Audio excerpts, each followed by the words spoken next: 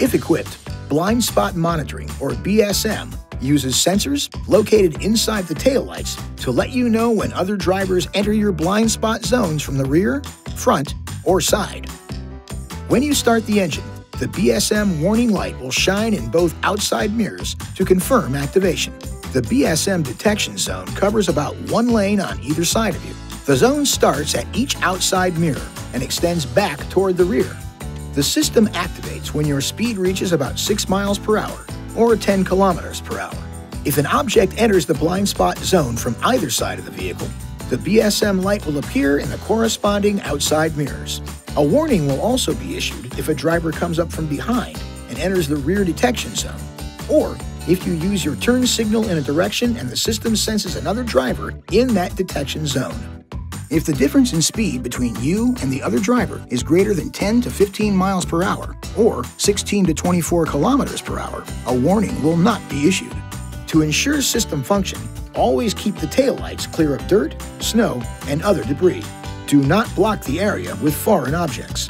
Please keep in mind, your touchscreen may call this feature Blind Spot Alert. The Rear Cross Path feature, or RCP, can help you back out of parking spaces where your view of oncoming vehicles may be blocked. Proceed slowly and cautiously out of the parking space until the back of the vehicle is exposed. Once the RCP system has a clear view of the cross traffic, it will alert you of an oncoming vehicle. RCP monitors the rear detection zones for objects that are moving toward the sides of the vehicle at speeds between 1 and 22 miles per hour or 2 and 35 kilometers per hour. Keep in mind, in a parking lot, oncoming vehicles can be obscured by vehicles parked on either side. If the sensors are blocked by other structures or vehicles, the system will not be able to alert the driver. As always, use caution and avoid distractions when backing up. Trailer Merge Assist is a function of the BSM system that extends the blind spot zone while pulling a trailer. When a trailer's electric brake harness is connected to the vehicle, you'll see a menu in the instrument cluster display where you can select the trailer type. Remember that only conventional trailers are supported. Selecting gooseneck or fifth wheel will disable the BSM system until the trailer is disconnected, or you disable and re-enable BSM in the Uconnect system.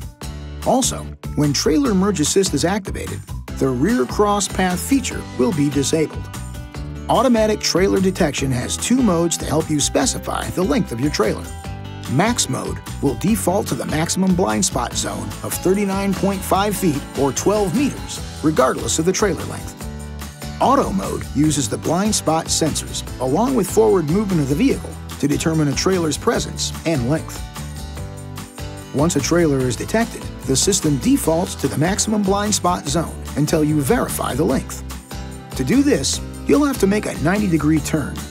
Within 30 seconds, the system will detect and display the trailer length category in the instrument cluster display. Trailer Merge warning extends the blind spot zone to cover the trailer length plus a safety margin. If another vehicle is detected in the zone on either side, the BSM warning light in the corresponding outside mirror will light up, and an audible alert chime will be heard. Remember, BSM and other safety features are only designed to assist the driver and are not a substitute for safe driving.